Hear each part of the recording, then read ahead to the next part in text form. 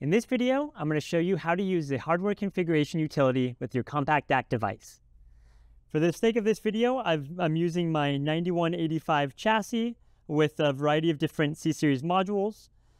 First thing I'm going to do is I'm just going to open up the hardware configuration utility on my laptop.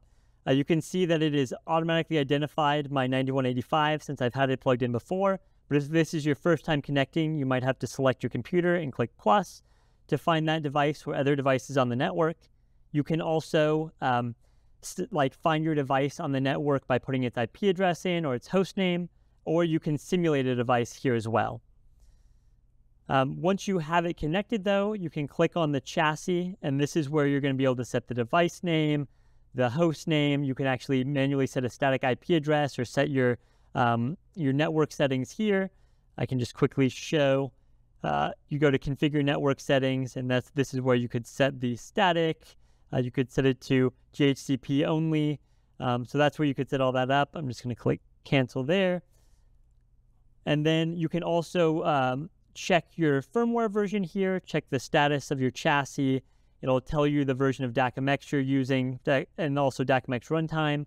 If you wanted to quickly get to the pinout, you could just click there. You can also get to the manual specifications, device routing, and everything else directly from the configuration utility.